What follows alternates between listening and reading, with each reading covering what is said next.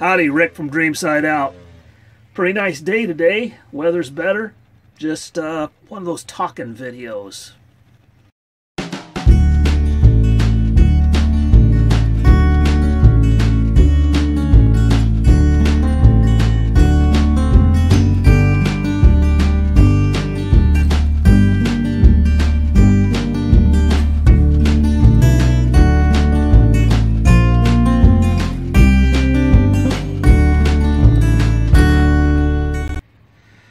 One of my friends online asked me what it is I do in the evenings. What I do to you know, pass the time.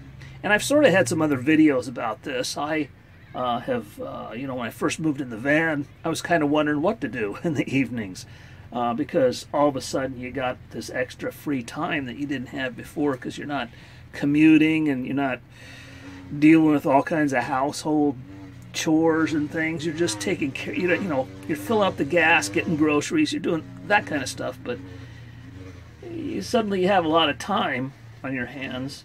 And what I've found that I've had to learn to do is just find a place and make myself sit still and rather than drive around. There's a tendency when you're in a van, at least I do, to want to keep moving. You know,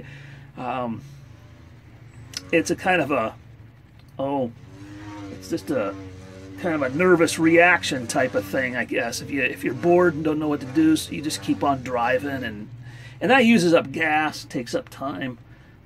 But what I've decided to do, and I've kind of fallen into a pattern over the past few months, where I park in a nice place. I've gotten several nice places that I can park, and right here I can watch paragliders and people, you know, have a good time flying their kites and people out in their boats and stuff like that. And this is a great place. So I hang out here in the evenings. I'll show you a little bit of the stuff I do. I'd like to show you this little pair of speakers I got. I really, really like these. I'm having a lot of fun with them. They're you know, you can plug them into charge, and the charge lasts a long time on them. They have a nice lithium battery inside, and they just last forever. And then what you can do, and they're waterproof. They're kind of made to be taken out on boats and stuff. And they have little screw-in places on the bottom where you can put a screw and a carabiner in that. I don't know where it is right now, but so you can latch it onto your rail or something when you're on a boat. The cool thing about these speakers is I can pair them together. You turn them on, and then one of them will connect with your Bluetooth device, which in my case is my Samsung phone. And then you can hit these two buttons, and they will pair together. And then you have sort of a surround sound. You know, you can set. I always set one over here, and set another one over here, or anywhere I want, or I can set them outdoors if I want, and I get really good sound. Okay, I'll show you some other things that I do. You know, I haven't shown you any of my drawings lately. Here, laying on the drawing board is a drawing that I did a couple weekends ago on a Saturday. I did this drawing, and it was kind of, I did this in honor of a particular friend of mine. What I like to do is, you know, I draw these things in pencil using just regular pencils, and this is a mechanical pencil, and then different eraser tools and a sharpener here. And then what I like to do is take this, and you know, I have this little wand scanner by Viewpoint. It works great. You turn it on, and you just go over it like this very slowly, and you get a real high resolution scan from it, believe it or not. It's a very usable scan. And it plugs in with USB into my laptop right here. And then now I have the image on the screen, you see, and it's in Photoshop, and I can go in there and play with the image and do all kinds of stuff with it. You know, it's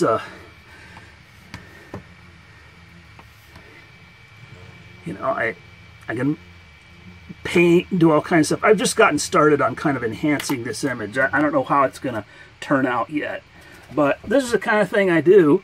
I like this setup because, you know, I can I can work small. It works great for being mobile. I can get the kind of the satisfaction of creating a painting-like painted image that's colorized with the digital end of it, but at the same time I can, you know, I have my tactile needs met with drawing by hand. And what I do is I have this digitizer pad over here, a Wacom digitizer pad. I also have a screen. This is a special laptop because it has an N-Trig digitizer right on the screen. So I can use this stylus and I can draw and paint right on the screen with that. Or have my hand over the side like this, because in Photoshop sometimes I like one hand on the digitizer and another hand on the keyboard. Anyway, that's just a technique for if anybody out there is an artist living in a van, that you might be interested to know. That's how I do stuff. I'm kind of making a portfolio here of little printable images, which will soon be available in print form. You'll be able to purchase them online if you want to, and I'll let you know more about that. I'm looking forward to getting a few of them ready before I start releasing them to the public, so to speak. You guys are good ducks. I'm glad you came by to visit. You, sir, have a really handsome outfit. Your wife is pretty cute there, even though she's got a, you know, kind of a pretty dull looking outfit, but still, you guys are welcome here anytime. I'm glad you stopped by. Thanks so much. I think you're fine ducks. You're the finest ducks ever. Look at you. Let's look close. Yeah, you guys are just good ducks. You're the best ducks of all. I can't imagine there being any better ducks than you guys. Got an itch there? Yeah. Yeah. Living in a van, talking to the ducks, just having another evening.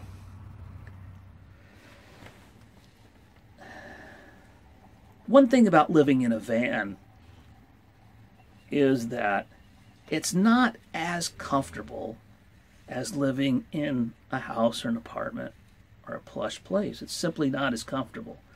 My space here is pretty comfortable, but it's not nearly as comfortable as living in a house. But it brings up an interesting thing. Discomfort is turning out to not be a bad thing. It goes along with one of my philosophies about rather than acquiring more, requiring less. You can let go of a few comforts. I have found that I'm able to let go of some comforts. And the trade-off is that, well, there's freedom, and you're in a different zone. You're in a different kind of a mental zone when you're just a little bit less comfortable than you were before. But the thing about that is, this is the weird thing, that less comfortable state somehow becomes comfortable. And that's the big deception, I think, of comfort. It's like eating too much sugar all the time, you know? You got to have more and more and more. But I now know that if I go and plop in a couch in somebody's house or something, it's going to make me kind of sick. I'm going to feel a loss. You know, because this discomfort of living in the van has become so comfortable. I hope that makes sense. Have a good one. Beautiful view. Been listening to avalanches all around us, but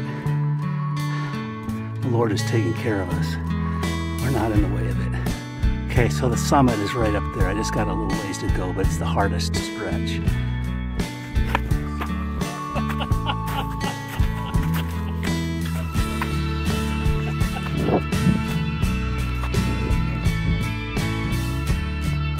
Summit of Mount Elinor. One heck of a cornice sticking out right there. Panorama. Mount Washington. up here with some hardy souls who decided to climb up here on this day.